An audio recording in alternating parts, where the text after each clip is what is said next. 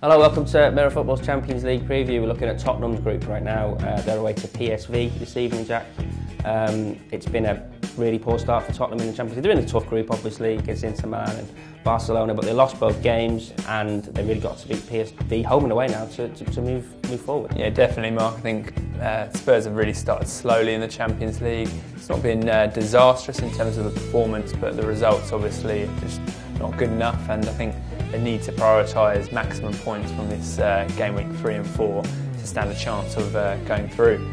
I think Pochettino knows that it's imperative to go there, get the win, and then it eases the pressure on that Wembley game for them. It should be a tough game in the Netherlands, but I expect the Spurs, with the form they've picked up in the Premier League, I think with Eriksen coming back in as well, they should be fine.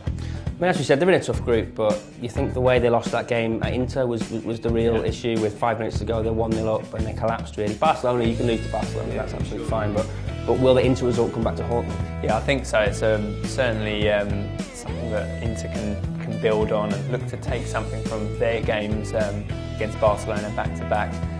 Certainly without Leo Messi, I think that's a big opportunity for Inter. And Spurs are going to need to hope that Barcelona take maximum points from those games. Otherwise, if they allow Inter to pick up a point, it's almost a massive bonus point for them, and it might be really tricky for Spurs to get back in. Obviously, it means that the home game against Inter is absolutely a must-win. So, yeah, a real interesting dynamic with this group, but I think Spurs just need to solely focus, just get the first points on the board and worry about catching up a little bit later. So over to Barcelona, as you mentioned there, and there's no Messi. We have, he fractured his arm at the weekend, and is there really a sense of panic that they haven't got him, because he is so important to them? Yes, they've still got Luis Suarez, they've got Coutinho, but they're not Messi, are they, at the end of the day? And any team would miss his influence.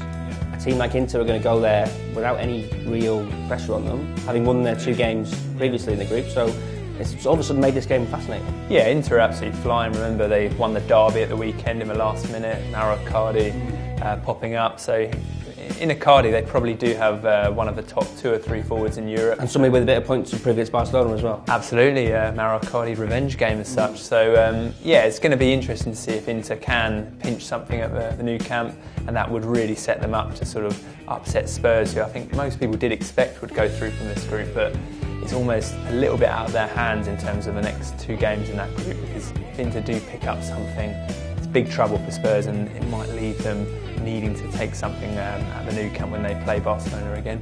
Dropping down into Europa League, it would be really deflating, considering Spurs have somewhat underachieved in the Champions League.